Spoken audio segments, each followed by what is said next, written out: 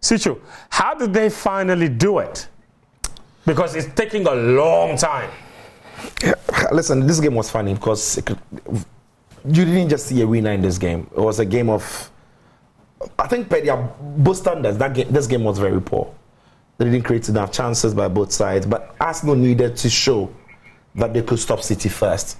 And you see Mikel Arteta at times when he's gone up against Man City, he's tried to overplay, tried to be a little bit too expansive. Yeah. I think Arsenal focused a lot more on what they could do off the ball. And when they had it, they were very confident in trying to hold on to the ball.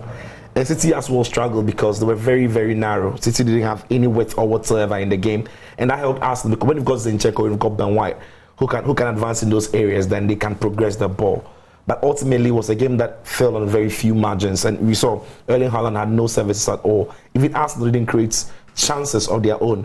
But when that moment came and then Martinelli got a bit lucky with that ricochet off, Nathan Ake, Arsenal will take it. But the point then is, Arsenal have now shown that they've got the character to go into games like this. And to be fair, these two teams didn't need to be unnecessarily expansive. Yeah. The season is still very young. Nobody really had to go for it and win it.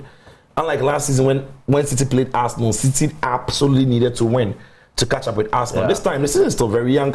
3 points ahead of either side is not a terrible time. So I think both managers at some point were playing for the draw. Then the Martinelli happened. But that again shows that Arsenal this season have got some quality on the bench. Unlike last season, without Saka and without Martinelli starting, I'm not sure anybody starts the game to give them the quality they still had. Yeah. And maybe even if Bukayo Saka and Martinelli started, I'm not sure you call some Partey from the bench, Kai Havertz and Martinelli to come into the game and change things. So Arsenal have come some way, and this is where they've got a victory against Pep Guardiola's City. And listen, the match was not without controversy. First instance, perhaps many people think that Kovacic should have been sent off, and Arsenal probably would have had it a bit easier.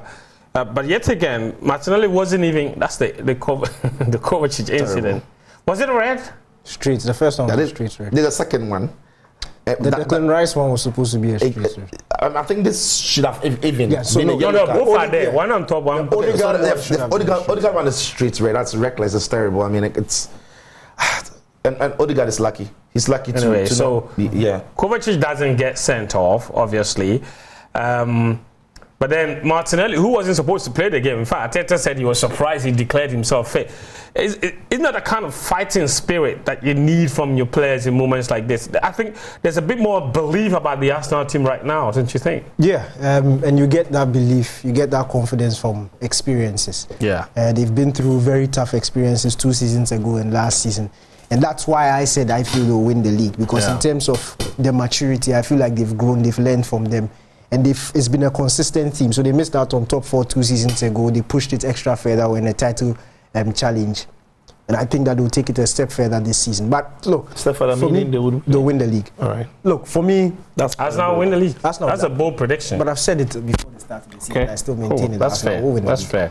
I think this game was very interesting for me. Why? Because I think both managers were interested in stopping the others from playing instead of trying to take the initiative. That's what we're seeing. So it was sort of Arteta reacting to what Pep had done and Pep reacting to what Arteta had done. Nobody really wanted to go out and try and carve the other open and create opportunities. And so it was a very locked tactical affair, almost like a chess game. But for me, it was how Arsenal scored their goal that was just brilliant for me. And it goes down to the intelligence of Mikel Arteta and the instruction. The sort of movement and positions we saw Zinchenko occupy when he was on the pitch was very different from when Tomiyasu came. If you looked at the goal and the first question I was asking myself is, what on earth is Tomiyasu doing in the box at that stage? Because there were 2 Arsenal players advanced the highest, and it was Havertz and Tomiyasu. Martinelli was pinning the touchline as at the time Partey had lofted the ball in. And if you look at the run of Tomiyasu, you look at the body language of Rice, Partey, you could tell it was something that was rehearsed.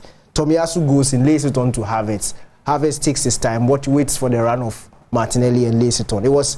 These sort of games are decided by moments. It's not about who created the tens of millions of chances. They are decided by moments, and whoever takes advantage of those moments is who run away with the title. We saw it, I think, a similar one in the game at the Emirates, this very fixture last season in January. It was just like this. The only thing was that Pep was able to look on his bench and have options to change his tactical variation. Arteta wasn't able to do. And another thing also for Pep Guardiola, we all saw how much they badly needed, or they badly need Rodri to stay fit in this season. For me, stay unsuspended. Look, the best player in or the most important player in this Manchester City system is Rodri. And we saw it. In as much as, yes, Bernardo Silva, if you look at the numbers, he was safe, he was decent. You talk about width. The fullbacks were occupying the width. There was so much space on the wide side in Kyle Walker and then Guardiola. There were a few opportunities where Man City were able to exploit that on the left-hand side with Guardiola, but unfortunately his final ball was lacking. With Rodri, you have that player who can see and switch play when places are congested. So that was the inability of Bernardo Silva. The play is focused on one side. Guardiola is acres of space free on the other side, but he decides to go the shorter pass to shorter pass to shorter pass, and that will allow the opposition to come and close the space. But that is what Partey did with the goal. Yeah. That is what Jorginho was doing in the first half, isolating both Trossard, and then most of the time it was Gabriel Jesus. And Arsenal fans would have been wishing that Saka was fit because he had those one-on-one opportunities. That's what the specialist in those positions will give you. And unfortunately for Pep, this time around, his number 2 is just not up to standard. And again, last season as well, I spoke about the importance of Rodri. I think another crucial player who we saw was Saliba for Arsenal. And he won. Oh, what a Rolls Royce of a defender. If you had what his interview was like, yeah, if he had stayed fit, Arsenal probably would have won the league. He knows. Very confident in his own ability. And when he wasn't there in those 2 games, we saw the difference. And we saw the difference again his when injury was the key. It was almost a turning point for Arsenal. And we saw him in that game against Erling Haaland. And Pep Guardiola was intelligent. At times it was Alvarez playing around him. He dealt with him. It was Erling Haaland, he dealt with him. And I think Saliba was immense. Quick question. For Arsenal. Against Wolves, against Leipzig, against Arsenal, Erling Haaland is firing blanks. In fact, against Arsenal, he had an XG of 0.00. What is going on there? If you don't have chances, you can't score. If he doesn't get a chance, he's not going to score. He's not going to take on 2-3 players. There's no Kevin De Bruyne. And the game, as we said, that's not his game. 2 sides were trying so hard to stop each other rather than trying to carve several openings. And you know, it just couldn't happen for Erling.